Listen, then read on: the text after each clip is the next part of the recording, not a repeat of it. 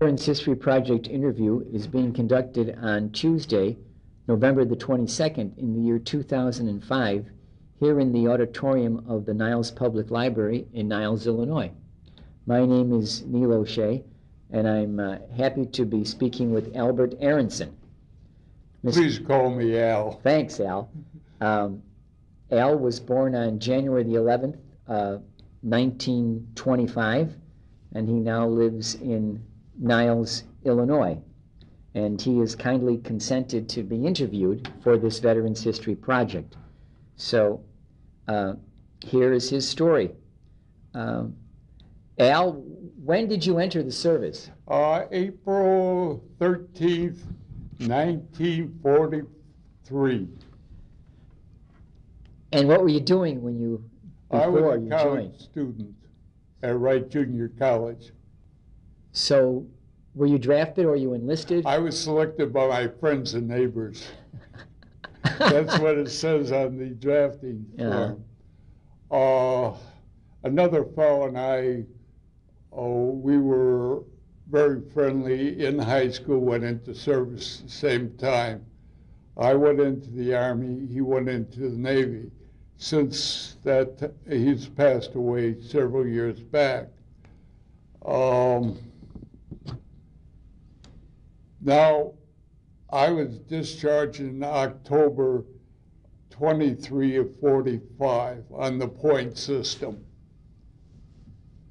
So why did you choose the Army?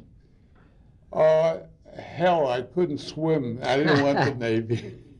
And another thing is I was in the ROTC in high school for 4 years. And I did have a basic knowledge of military. Where did you attend high school, if I may ask? Roosevelt High School in Chicago. Oh, a Rough Rider. Right. Yeah. I even have a sweatshirt with that on. Wow. Yeah. Yeah, that's over there on, what is that?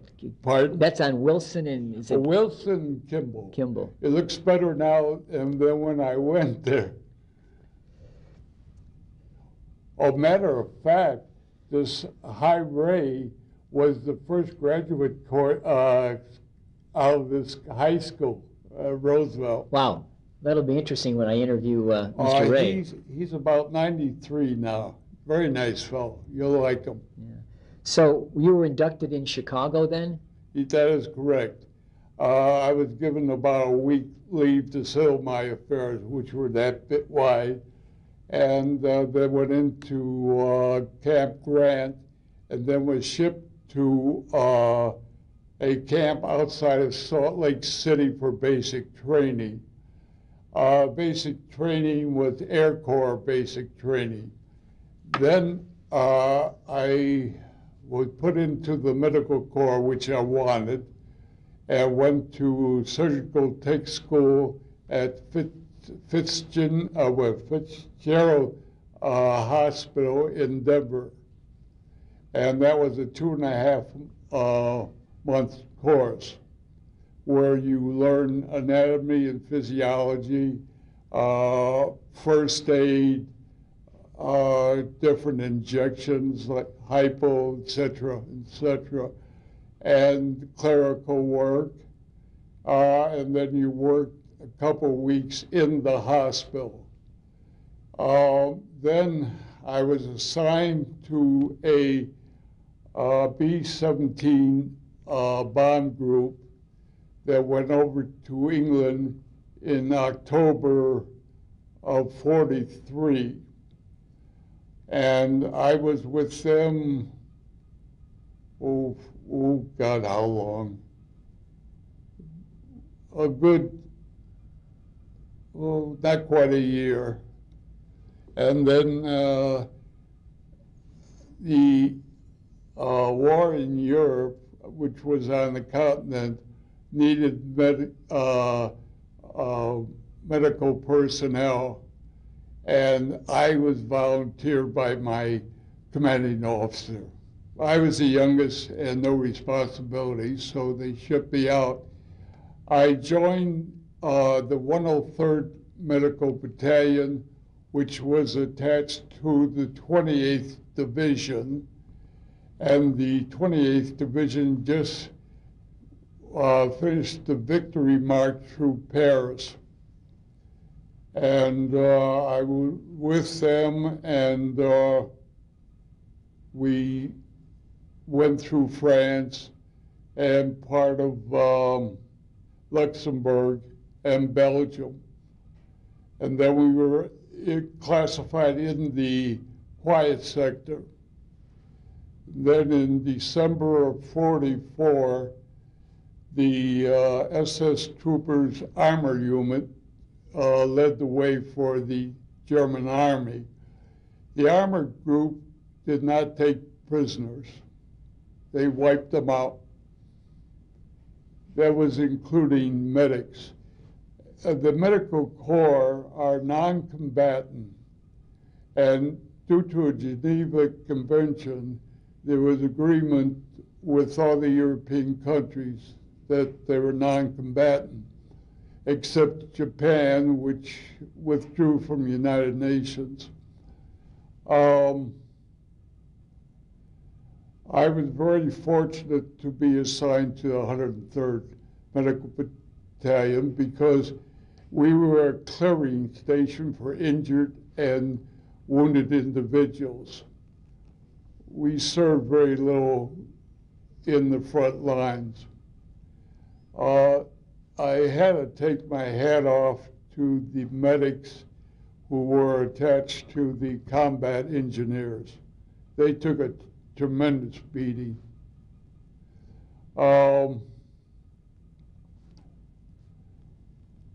Now,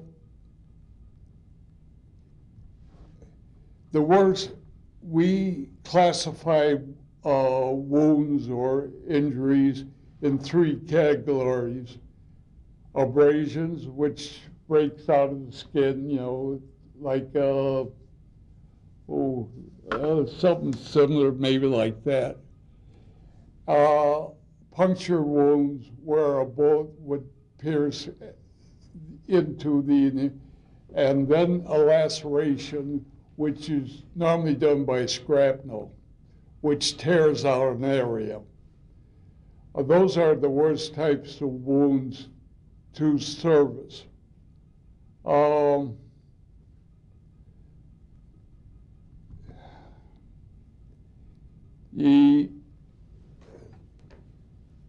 You don't realize until you're like in the medical corps what happens to a human body when it's wounded or it tears out areas, etc. Now, when the bulge was halted and we start reclaiming area, what was heartbreaking were when we looked at the corpses, they were at different positions and so on. But what the saddest part was, corpses with minor injuries or wounds froze to death. They were not serviced, and it hurt to see that. The dead was distorted, sitting up, laying down, many different positions. To some extent, you get immune to some of this stuff, but not 100%. And I was about 19 or 20. So it was sometimes hard to absorb, especially being sheltered, you know, in your early life.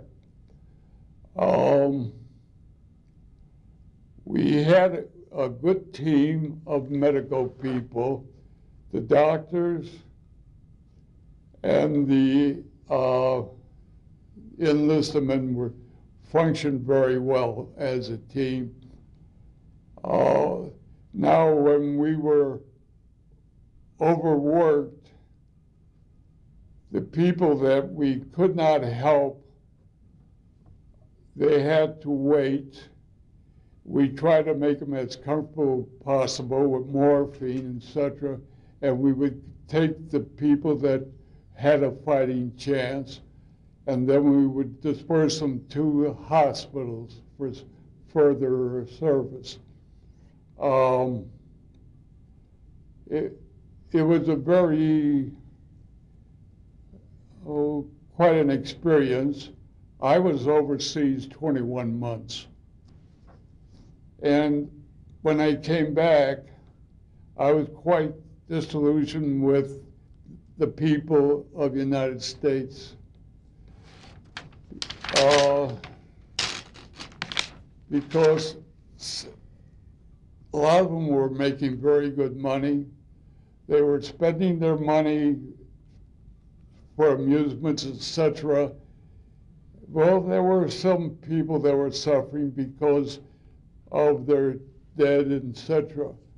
But being in Europe and seeing children go into your garbage can for food, and people living in the open or in the basement and things like that, and then you come home and you see complete reversal. It doesn't set too well for a 20-year-old to see that. I was very fortunate to be discharged at the age of 20. I did make a mistake by going to college too quick in January of 46. I should have stayed out and worked and so on. I was not adjusted for college at that time. I do have a college degree. I wanted to be a doctor. I had the experience in the field, but as to sit down and study, etc., I didn't have the capabilities for that. So I got a degree in commerce at Roosevelt University. At that time, it was Roosevelt College. It was small. Was that on the GI Bill? That is correct. That is one of the greatest things they came out with because it produced a lot of good personnel for government and for business, etc. Do you have any questions? Oh, sure. Why did you choose the medical corps? I wanted to be a doctor. So you wanted to be a doctor. I wanted to take after my uncle, who was a doctor, and he was a captain in the Air Force. And I had the practical experience, and only 2 times I got sick in the Army from the medical. When I first saw my first surgery in Colorado, and the second when we opened up a burned out tank. And as burned out tank, that sweet burning odor from human beings hit me in the face, and I didn't throw up, but I got sick, and I had to get into the wind to wash it out of my face. That's really the 2 times I've felt pretty beat up. Going into the Army, was that the first time you were ever away from home for a long period of time? That is correct. But you adjusted pretty well at the age of 18 to being shipped around the country and meeting all kinds of different people and types? You mature very quickly. You learn to survive on your own, but you did get clothing, food, and, medical attention. No one played nursemaid to you, and if you didn't have money, you did without it. You couldn't come to your parents and borrow money like you had it when you were younger. So you enlisted in April 13th. No, I was selected. Selected on April 13th, 1943. And then after the training in America, you get to England toward the end of 43 or the beginning? October 43. Did you get to England by flying or by ship? No, by the Queen Mary. Wow. Wow. Let me tell you about the Queen Mary. You had 2 meals a day. The evening meal was mutton, English mutton, and the breakfast was eggs, not fresh eggs, powder eggs. You had to line up for the meals. It took you approximately a couple hours to get to the food, and by that time, the odor of the food, you weren't hungry. Good thing they had a PX aboard, and you lived on candy and cookies. So the Queen Mary, it left New York Harbor and cut down to, what was it again? B, it's an island that starts with B. Bermuda? Yes, cut down to Bermuda and then cut up to Scotland in one of their coves there. It took approximately 5 days. There was roughly about 15,000 troops aboard. And in the room that we had, our stateroom, was actually to accommodate 2 people. There were 16 of us. But what was good about it was we had a porthole to look through. We waved goodbye at the Queen Mary, not the Queen Mary, the Statue of Liberty, and we went on our trip. Now the Queen traveled by itself because of its speed, and it could outrun any submarine except if the submarine came head on. It had ack-ack guns on it and a 6-inch gun in the swimming pool. I'll tell you very honestly, the ack-ack were lousy shots. They would shoot up balloons and couldn't hit them. And I would do better with my syringe and needle than they could do there. But the crew, the medical crew, was American. Matter of fact, I helped run through about 300 or 400 people with shots. And their needles, were horrible. Some had burrs. You hit the person and you pull it out and blood come out with it.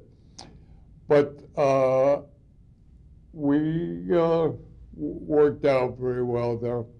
Did you have medical duties while you were on the ship? For shots and for, I don't think you would want to put this aboard, what we call a short arm inspection. We were called into duty inspecting our troops of our outfit. And that's about all.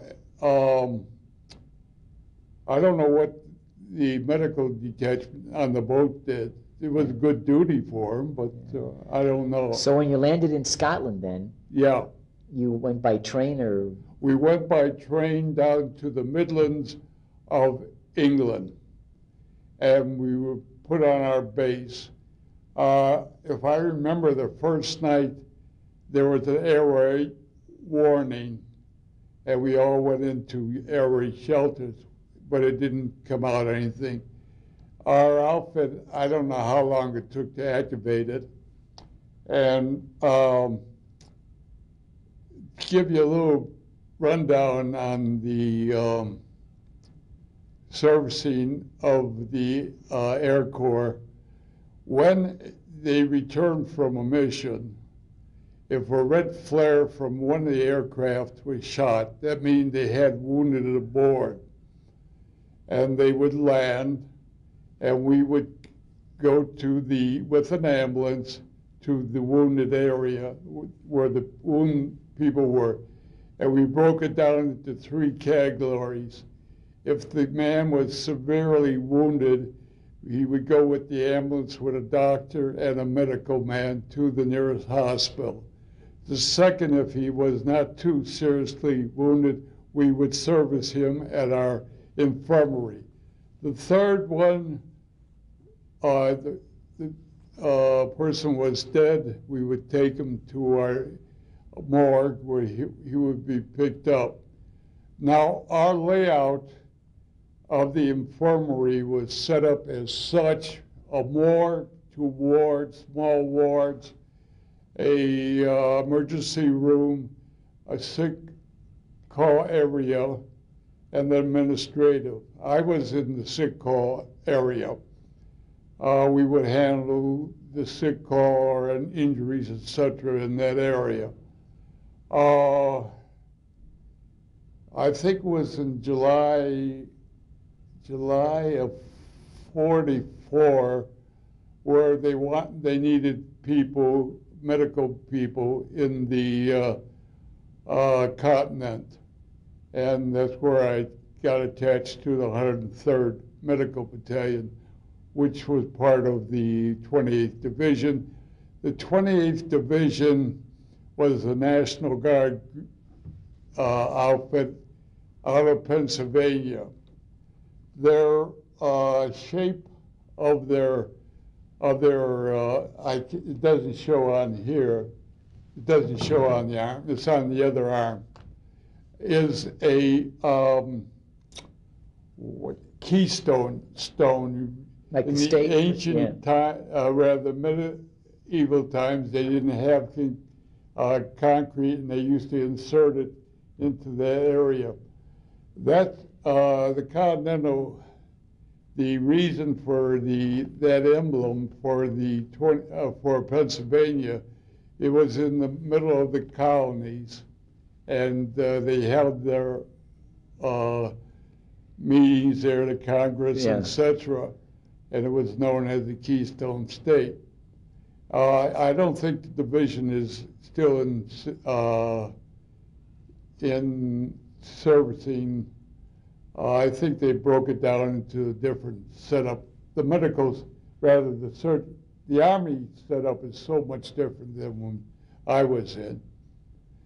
When the German SS tank, whatever it was, spearheaded, that was the Bulge offensive, right? That is correct. How close did they get to where your headquarters were, or your camp? Really, I'll tell you something funny. When you're in a unit, you're in that Pacific area, you do not know where the other units are.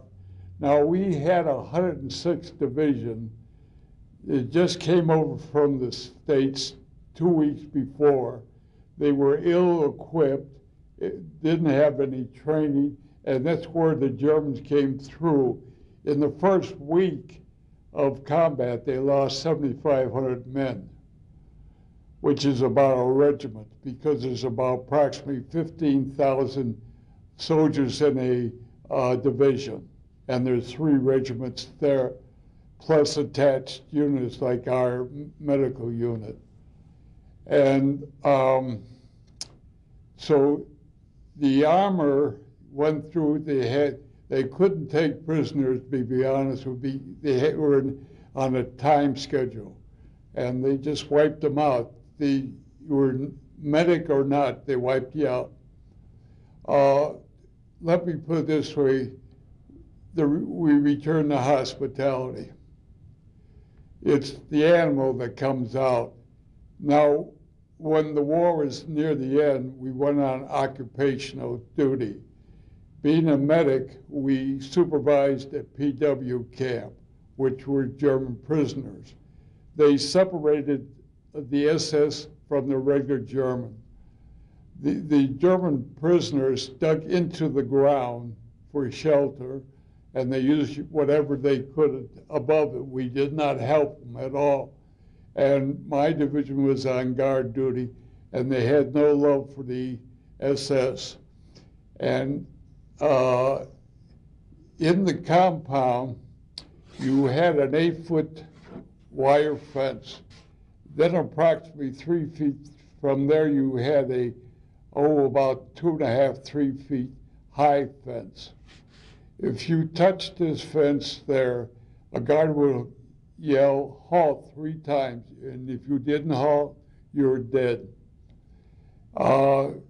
Practically every morning, we would find a couple dead prisoners, mostly SS.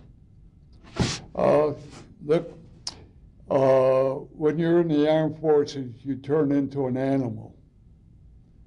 And Now, I have a buddy, he and I used to lecture in my daughter's class. He was with the Third Army, and he being Jewish like I am, he could speak it. His outfit called for Jewish soldiers to go into a concentration camp. And the Jewish concentration camp, matter of fact, an SS trooper was going to shoot him, but he let him have first and wiped him out.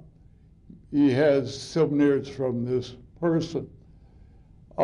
He went into the service at 17 with the okay of his parents, and on the second day of D-Day, he landed, and he was attached to the Third Army. And he was up on the boat when they relieved Bastogne.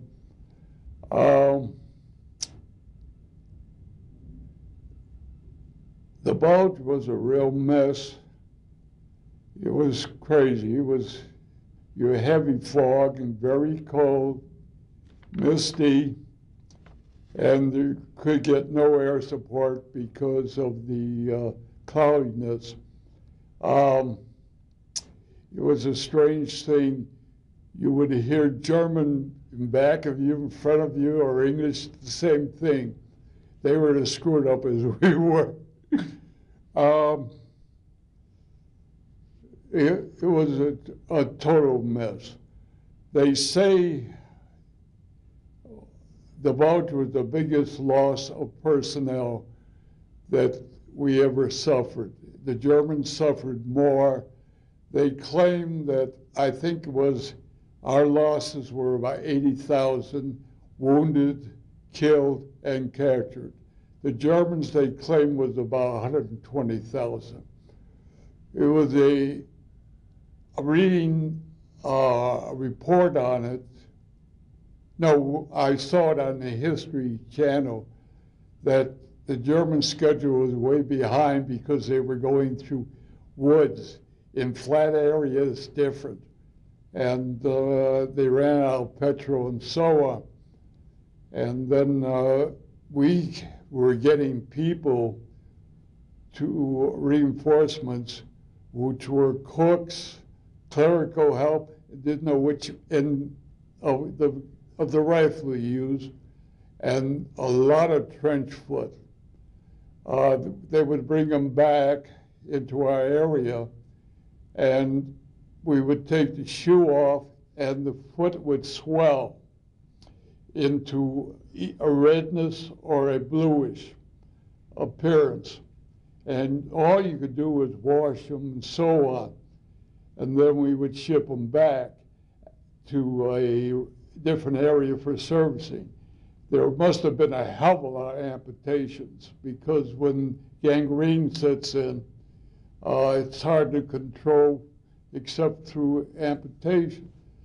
After a while, we didn't take the shoe off. We just shipped them right back because it was superfluous to do it, and there was more important things to do. And it was a shame, especially a lot of these people that didn't know how to take care of it. Now, myself, I used to carry 2 pairs of socks in my helmet and try to change my socks every other day or something like that. Then try and wash out the other ones, and then put them out to freeze. And then eventually you were able to wear them again. But being in the medical battalion was much easier than being up in front in the combat area. And it was quite gruesome, the wounded, etc. But up in front, it was much worse, much worse. And one thing about the German army, when they brought in reinforcements, they would pull out the whole group and form a unit. Not American troops, you learn on the job training, and the casualties were larger that way. Did you were you able to stay in touch with the people at home with mail or? Yeah, email, where you wrote out and they made photostats and sent it back to the States. They were, I'm sorry, I should have brought, they're about that big when they're reproduced, but the film is about that long. And I used to write as often as I could to keep up the morale at home. That was V-mail. A V-mail, Yeah, right. yeah. If you wrote a letter, if you're lucky, they would get it home maybe in a month. With this female, within a week.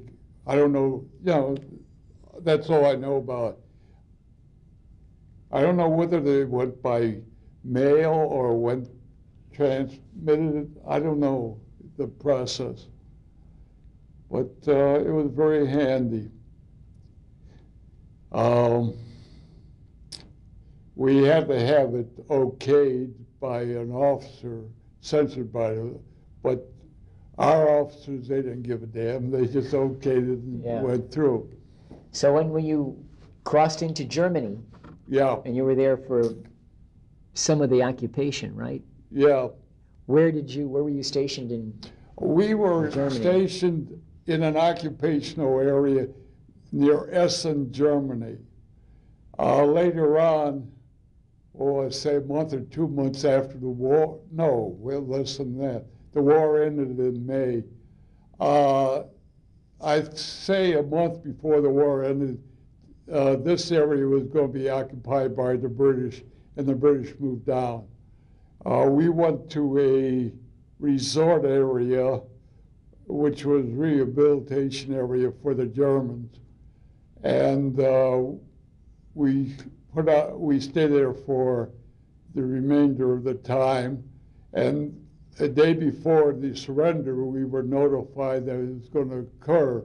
We set out our vehicles for all kinds of liquor. And they brought it back. And funny thing about it, the following day I had KP. So we got lit pretty well the night before. And the Germans could have taken the town, etc., without any trouble. So I showed up around 11 o'clock for KP, and one of the cooks came down about the same time. We looked at each other, nobody around, we went back to sleep. Then, was it June or July? June or July, our division was moved to France to be sent back home for rehabilitation, recuperation leave, then to be trained for the Pacific. I was home in August when they dropped the 2 bombs in Japan, and Japan gave up. And then when I was called after my leave, I went back to the base, and the point system went into effect, and I had ample points for discharge. So you were discharged from? Down in Florida. Originally, we went back to the base in Hattiesburg, Mississippi, which Camp Shelby, which held about 4 divisions. And at that time, they could not service us with the points, and they sent us to Florida. I think it was Camp Johnston, which was an amphibious training area, and we were discharged from there. Funny thing about it, back in '51, when I was a salesman on the road, I went back to Mississippi to the Hattiesburg area, and the area where we were stationed was strictly fields. No indication of a military base at all. And it was quite strange. Yeah. And Did you ever go back to Europe after the war? Yes, I won a free trip to the Riviera, being as a salesman. I'm sorry. Prior to that, we sent my kids, when my older daughter graduated college, we sent her and my youngest daughter a pre-college a gift for going to Europe. They went as students, and they had a ball for a month.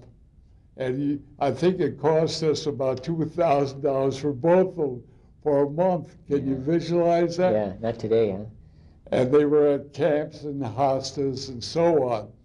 Then we took them back to England, and we went to where I was stationed. In the Midlands? England. Was that in the Midlands where you were stationed, you were saying? No, we took the kid back. Yeah, to where you had been stationed. Yeah, and around that area. Then my wife and I, several years afterwards, went to England, Scotland, and toured what I went through. Then I think about 6 years ago, we went to Paris. The only time I saw Paris when I was in service, when I waved at the Eiffel Tower. And we spent time there, and we went over to Normandy. What impressed me at Normandy, when the Rangers went up this cliff, and we were on top of the cliff, and we looked down, and I couldn't visualize them coming up that cliff. They took hell of casualties. The reason they went up to that cliff was that the Germans were supposed to put large cannons on it, but they never did. They just had a fighting group up there. Now, they did not do anything to this area. You could see the bomb shelters and so on. Most of Normandy was pretty well cleaned up, except the Utah beach, which they kept it like it was an invasion time. We never did get up there. That was south of Schellenberg. We went to where the British landed, and the town that the British took was 80% destroyed and had to be regrouped. Now, they also had, I think sometime in June, later June, the weather was horrible, and they had to put in breakers, and they still had those breakers in the British section where they brought in their supplies. They expected to pick up Schellenberg, but they held up longer than they expected.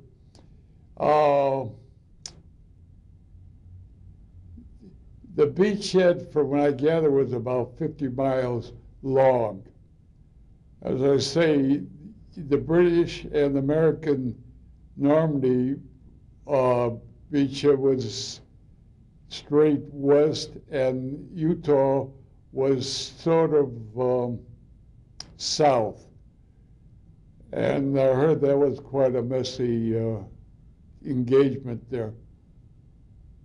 You received a number of medals and citations for your service.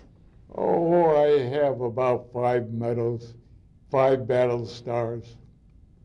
That's about it. Oh, and a unit citation. Yeah, I think that's important if you could point those out, yeah. There's the unit citation. There's my rupture duct or discharge. My ribbons, I have a couple more that's been added. Infantry medic combat badge, where we were actually not in combat. And the PFC, you know what that stands for, PFC? Private first class? No. Poor frightened civilians. Very good. Very good. That's about all. So you have a silver, what is it? I was far from being a hero. But you have a silver star, is that right? No, 5 battle stars, which Five, is a which constitutes a silver. silver star, yeah. Yeah. I have no Purple Hearts. One fellow in our outfit, we were in an artillery barrage, and he was sitting on the fence at that time, and he fell off the fence. He got a Purple Heart. We were very envious of him because that was 5 points towards discharge. How many points did you need for discharge? 76. 76. What it is, the 21 months overseas counted as 2 points. And then my battle stars each counted for 5. And the length of service and the service in the States. I was in the States for about 6 months, and that was 1 point per month there. I think I was one of the youngest to be discharged from service, not being 21. Did you gain weight while you were in the service or lose weight? I'll tell you, want me to tell you something?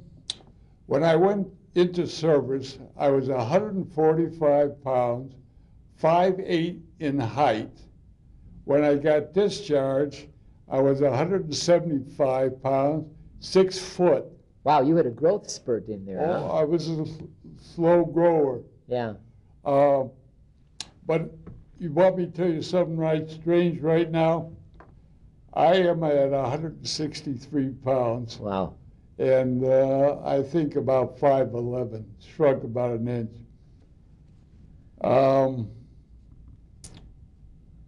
So when you when they came back stateside, Yeah, you mentioned that you were slightly disillusioned with the very much. other Not civilians slightly, quite a bit. Yeah, but you adjusted to that and went to college. You know, I'll be very honest with you.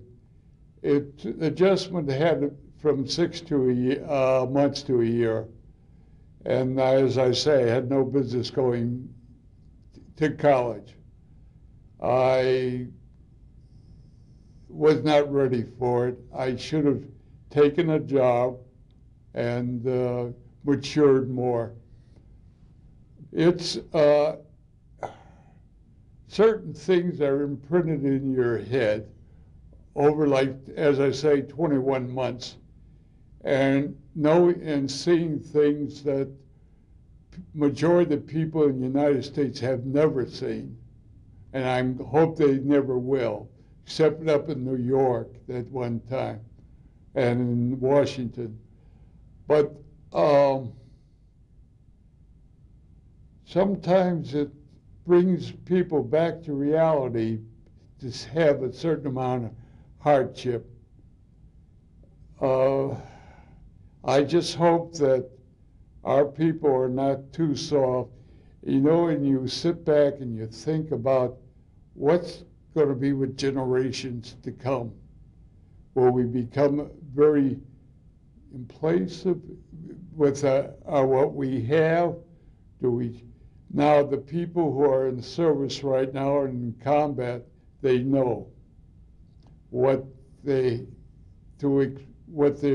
indulged. And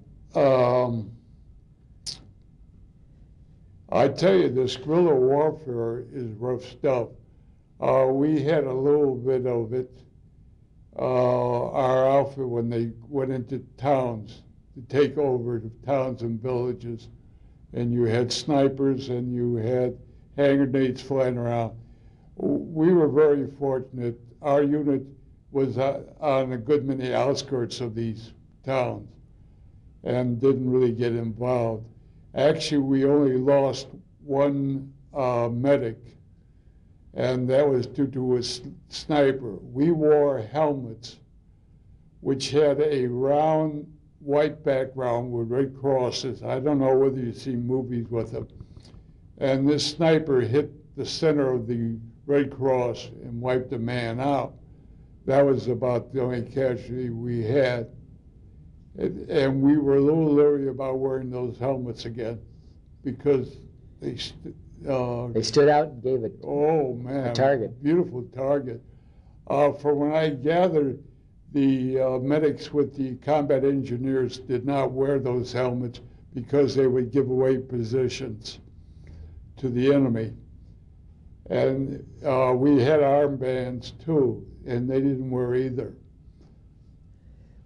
When you came back to the States, did you maintain any friendships with people you had met in the service?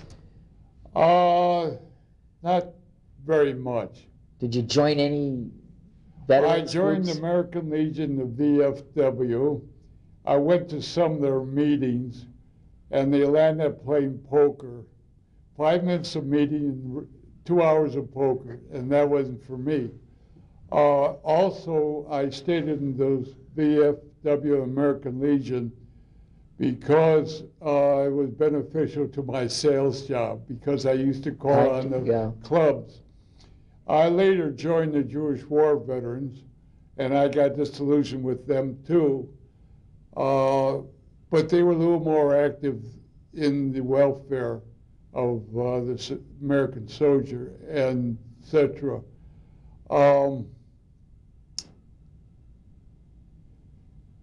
Maybe this is a sensitive question, and maybe I shouldn't answer. Go ahead. Did you encounter any anti-Semitism when you were in the Army?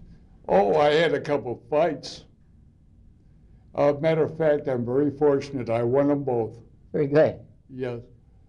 One fellow was this is odd as hell. I hate to say nationality, was Polish descent.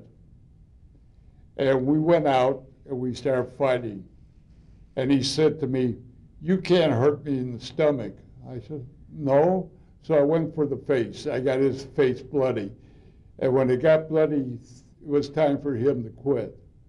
And the other one was strictly a wrestling match. It was when I was going to tech school. And that was broken up by the people around there. That was in the States? Yeah, that was in States. One was in the States, one was in Germany.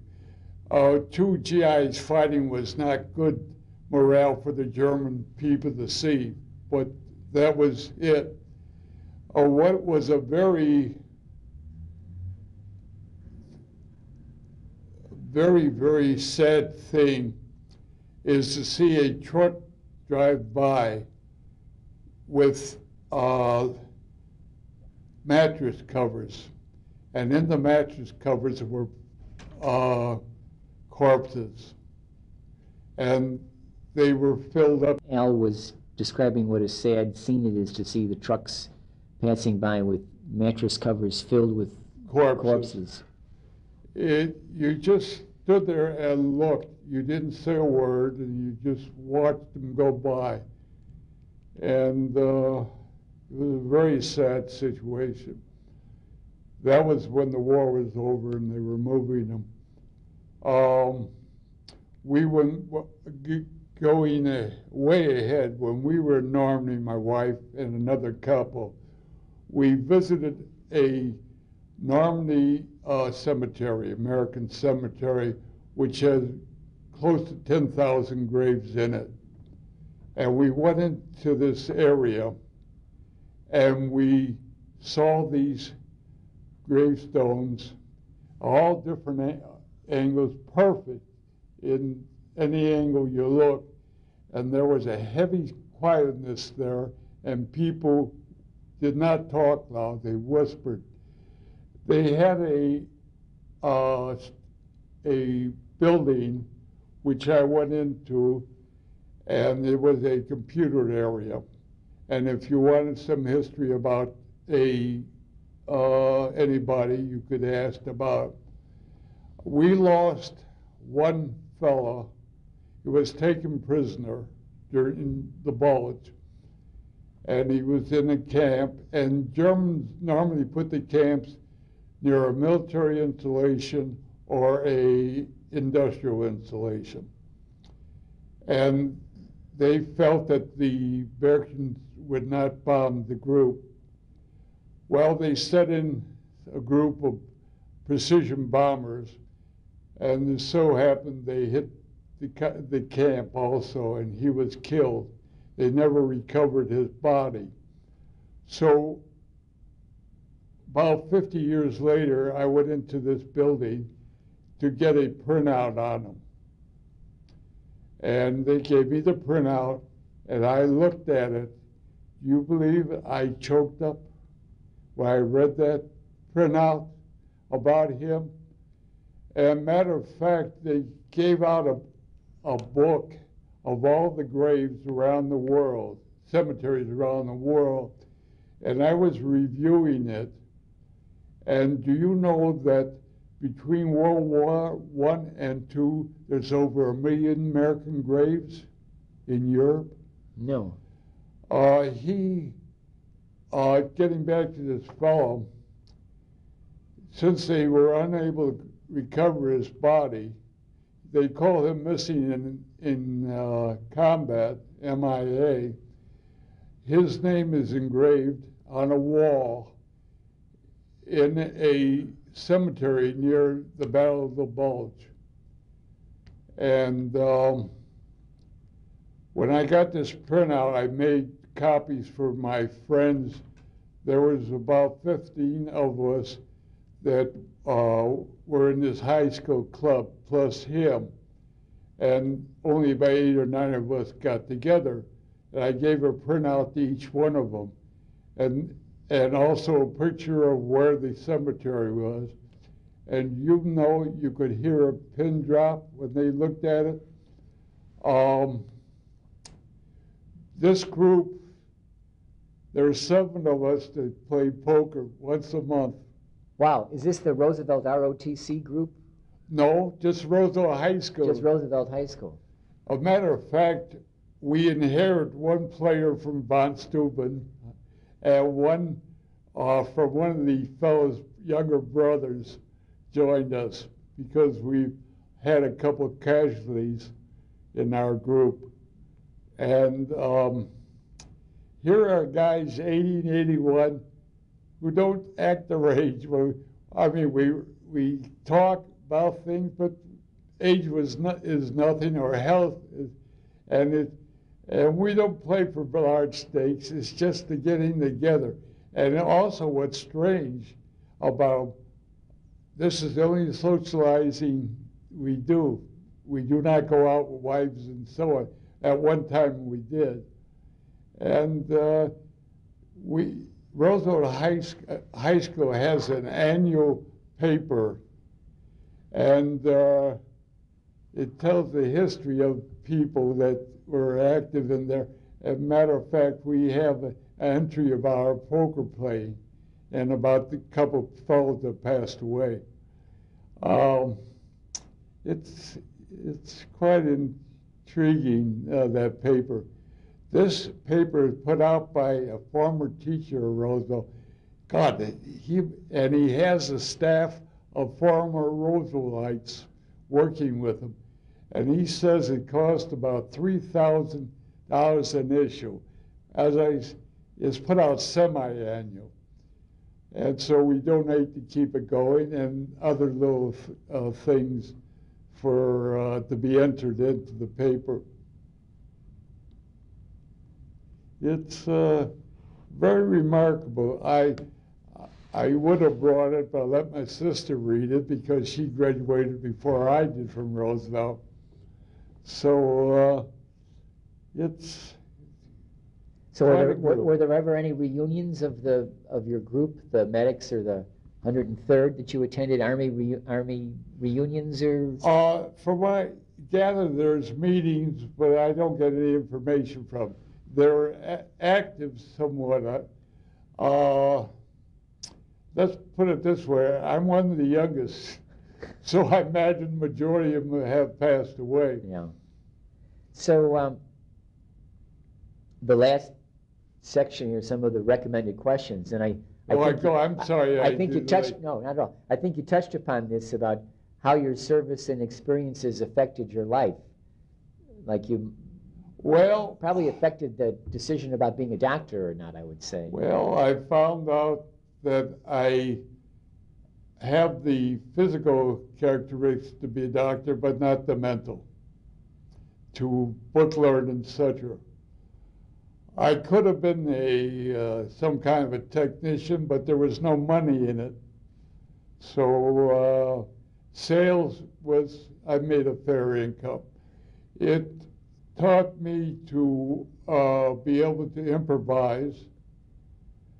I would say the younger people are more intelligent than we were, but they don't know how to improvise. And we learned to improvise on things. That's what we had over the Germans, is if their officers were dead, the troops could not improvise or command on their own.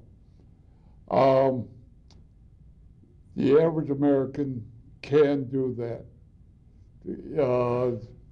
Even if the officers are, not around. Did your military experience, did it influence your thinking about war or about the military?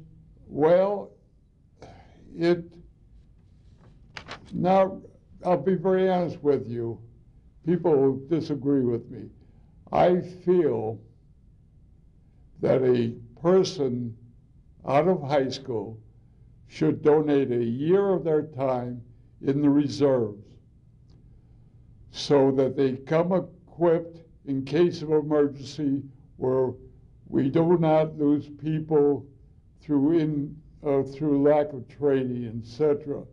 Plus, you're reinforcing our security. In this world today, as in the past, you have to be able to defend yourself. And a year of service by a person just out of high school would not interfere too much with a person's life, because you're not in college, you're not going to go into business, etc. And it also gives a certain amount of discipline which you must have to survive and to take care of yourself, and also passing on to a certain discipline to your offspring and make them try to be self-sufficient. I am very fortunate. I have two daughters. They're both college graduates. They both are able to take care of themselves monetarily. They've married well. They have beautiful grandchildren. Oh, they're not the best in the world. All right. You wouldn't say I'm partial. And they both have vocations if ever they need them. The older one is her vocation being a teacher. Matter of fact, being a high school instructor, a college instructor in history, when she got out of high school, she went to be a X-ray tech.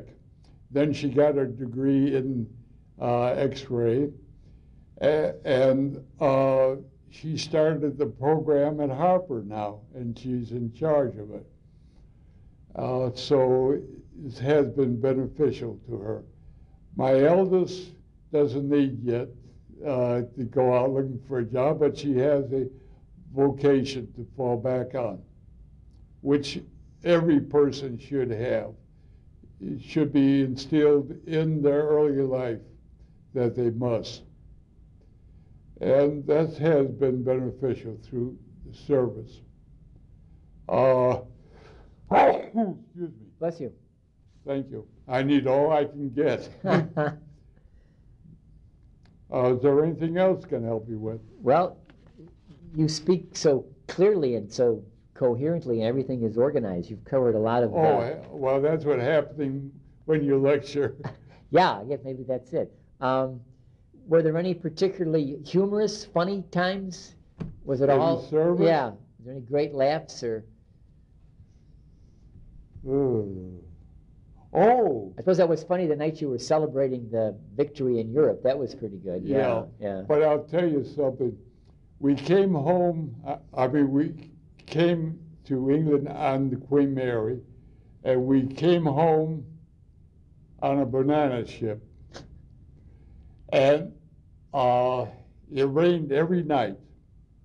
So my buddy and I, we were going to go down below deck and sleep there. The odor was overwhelming, so we slept on deck. And we had our bedrolls, and we protect against the rain.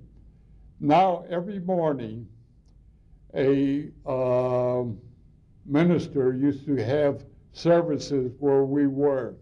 He was Catholic and I was Jewish, and the service was Protestant.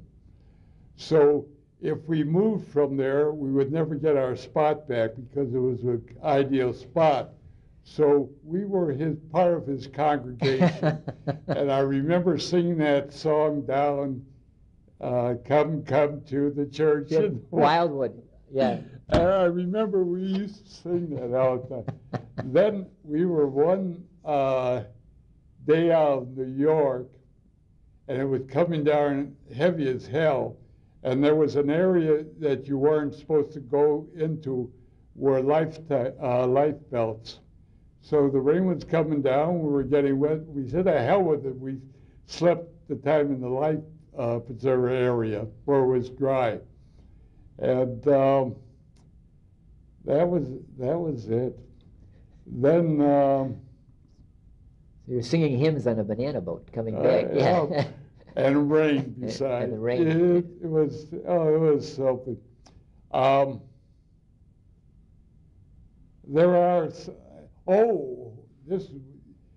We were coming from Germany back to France, which was 125 miles. And we were in the 40 and 8s. You've heard of those, haven't you? 48 horses or 8 men. No, wait a minute, 8 men or 48 horses. And the Air Corps got to these things, and there were holes galore in it. And guess what? It took us 5 days to go 125 miles, and most of the time it was rain. And the rain would come through these holes, and we would have to use our sleeping bags, etc. It was a truck? No. A plane? Train. A train, oh. See, a 48 is a freight car. As they say, you put 48 human beings or 8 horses in it. And I remember it was shot to hell where we were, this 48, and we had rain, and took us 5 days to go 125 miles. The tracks were pretty well shot to hell, and they had to go around. And I remember we had our barracks bags with us, and every time we stopped, we would get French civilians, and they would buy anything we had. I had a pair of shoes that were 2.5 years old, civilian shoes, and boy, they bought those, and blankets, army blankets, underwear. When we hit our camp to go back home, we had very light bearing bags. There was many things that I had a cousin in Lahar who was in service, and I went out there to visit him. I hitchhiked all the way there. That was 100 and some odd miles. And when I got there, I did not have his address where he was stationed. So what I had to do was go in reverse back to camp, and I didn't have a pass to go there. So if I was picked up, it was something. What was also very funny, I was on leave in Chicago, and the girl I was with, we went to the Aragon Theater, the ballroom, yeah. Ballroom, and we went upstairs to have refreshments. She ordered a highball, and I ordered a straight with a chaser. And the waitress said, "Can I see your ID card?" I showed her. She said, "You're not 21. You cannot have liquor." I said, "I cannot have." Here I spent 21 months overseas. I drank everything under the sun, and I can't have liquor. She said, "That's the law." I said, "Give me a milkshake." So, and another thing, we were leaving the Aragon, and we were walking down the street, and it was warm, so I took off my jacket. And sure enough, MP stopped me. They said, put on your jacket. I said, put on my jacket, I'm hot. Put on your jacket. So I put on my jacket, and he said, now button it up. I buttoned it up. Where's your cap? I put on my cap. He said, okay, you can go. And here I had Hershey bars, which indicate time overseas. I had my medals and etc. and bars, whatever. That meant nothing to the MPs, but it was funny. But what the Aragon was the kick-off. Funny thing about it, another fellow and I, we were still on our leave. We went downtown and we stopped at a bar. They didn't ask my age. They said, what do you want to drink? I said, so. It was funny as hell. But, and that's the funny thing. You have a girlfriend when you go into service, you come back, and you see that you're not adjusted, the same adjustment. She had 2.5 years of college in, and I didn't. And she was on her way to, and I was just beginning. And college changes an individual. It matures them to a great extent. We remained very good friends, but that was about it. And I, being 20, who wants to get engaged or going study? Not at that age, not when you're not decided where you're going. If I went to medical school, 4 years of getting a bachelor, 4 years of internship, no, 4 years of medical, and then you had it. That wasn't it. Well, actually, I didn't get married until I was 32. And a lot of my friends, this fellow I was telling you about that put in 35 missions, he told me something funny. He was going to study with this girl when he went into service, and he was corresponding with her. And what happens? He gets engaged, and his mother gives her a ring, and he didn't know about it until he got back to the States. And a year later, he married. He was 21, which was very foolish of him, because he was a very bright boy. And from when I talked to him years ago when we were in Europe, he wanted to be a doctor. But getting engaged and married, that put an end to it. And it's a shame. But that's part of life. And then a good many of the fellows married in their 20s. There's only one fellow, he and I were very close. He married when he was 40. It was a funny thing. We used to go out together, go to weddings and, crash weddings and go to dances and so on. And we used to kid around, the two fellas. Well, Mike, this is my week to be the girl. And we used to have a lot of fun. And then the craziest thing is when I got engaged, he was on a vacation. And he came back, and I told him I'm engaged. He said, you're kidding me. I said, no, I'll introduce you to the girl. And he was surprised. And when we got married, we had a visitor for supper every other week. And he turned out to be a policeman. And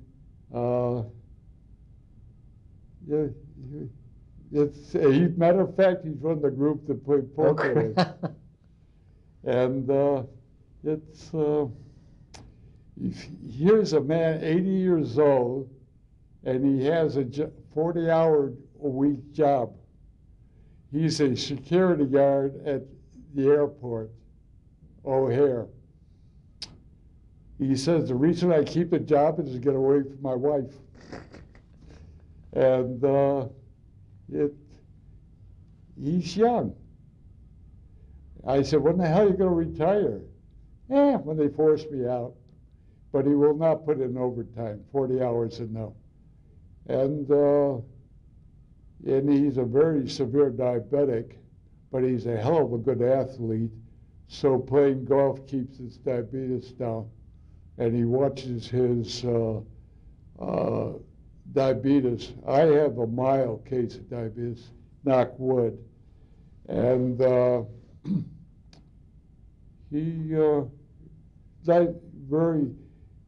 Well, you both have great constitutions. And, yes. I think that helped you in the service, being a know, healthy person. I'll tell you, very fortunate what the service has done for me. My doctors call me a miracle man. I've had 2 bypasses, operations. I've had a Whipple operation. I don't know whether you know what a Whipple is. They give you an incision down here. They trimmed my pancreas. They took my, what's the name out? Gallbladder? Gallbladder out. They trimmed, they took a tumor out, and they took out part of my intestines. And 25% survived that. Well, I was on the 25%. And then I had that 1 bypass, and then a month later, I had half of a colon removed. And these doctors didn't know how I survived at the age of 78. I'm 80 years old. You got great genes and a constitution, I think some of it, outlook has been through the service, to come to think of it. It's a survival area. And how to adjust to what you got going. And I have a very good wife to tolerate me besides. And I have 2 gorgeous daughters. And as I say, 4 outstanding grandchildren. Congratulations, Al. Yeah, I'm a very, very fortunate person. I've lived a good life, and I cannot complain. Health-wise, I can't because I have recovered. Looking at my family and what they have done gives me great satisfaction. Then this relationship I have with these fellows,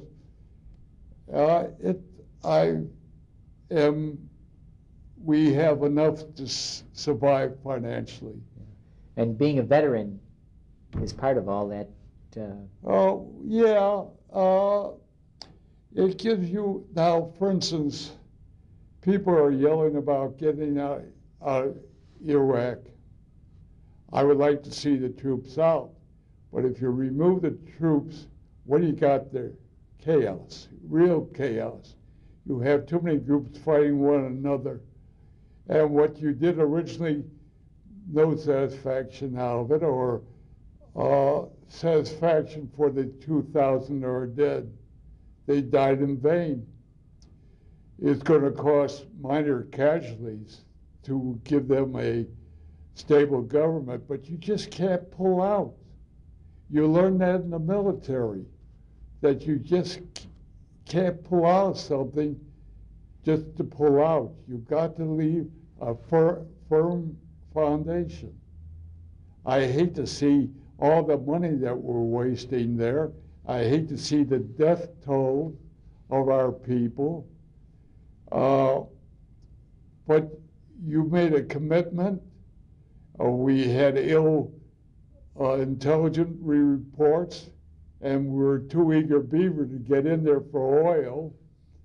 And what the first Bush went in, he should have done the job properly, even though his allies wanted him to stop. And still, I don't know. Well, politics is politics. And in next election, I don't know what we're going to get as a president. I hope we have a person who's more knowledgeable and more, should we say, intelligent. Clinton, with all his defects, was a very sensible, intelligent individual. What was it? He outflanked the Republican Congress that time, and he brought in young personnel. You got to bring in young personnel. You can't go rely on people that are my age or maybe a few years younger. You got to train the future. And the future is people, my daughter's generation. And the generation to come after that for survival. Well, I hope the generations coming up are as effective as your generation was, in serving this country. A lot of it was the GI Bill. Yeah. They were able to educate themselves. We have got good statesmen out of it. We got good lawyers out, businessmen, and so on, because of the education. And that's very high on my priorities, education. When I get a questionnaire, that's very high on my agenda, very high. I hope I didn't bore you too much. No, not at all. But if there's anything you want to, no, I think we've covered all the questions, and I feel like we've got a pretty good sense of your service years. If there's anything you want to add later when I show you the transcript, we can do that. But I think we've probably got enough to go on. I gave enough. You gave enough. Yeah. Thanks, Al. Thanks a lot. Sorry I talked Not at all. that much. Not at all. Not at all. It's all good. Thank you. I see. I gave you a label. Yeah. Yeah. We're picking up again now, and Al is going to be telling us, as he recalls, his duties in the 103rd. With the 103rd Battalion, my duty was first aid man, a stretcher bearer, ambulance driver, jeep driver, clerical, and sometimes a chaplain. The chaplain part was very hard, because the average person who wants a chaplain are on their last. But that's where my duties were. In the Air Corps were similar as that, but not as extensive. The Air Corps was a 9-to-5 job, and but the battalion sometimes was 24, 48-hour deal, where you used to feel pretty punchy after a while. And there was periods of time where you had a hell of a break, too. What the old Army saying is, hurry up and wait. And that was it. That's about it. I think. Thank you. Thank you. For the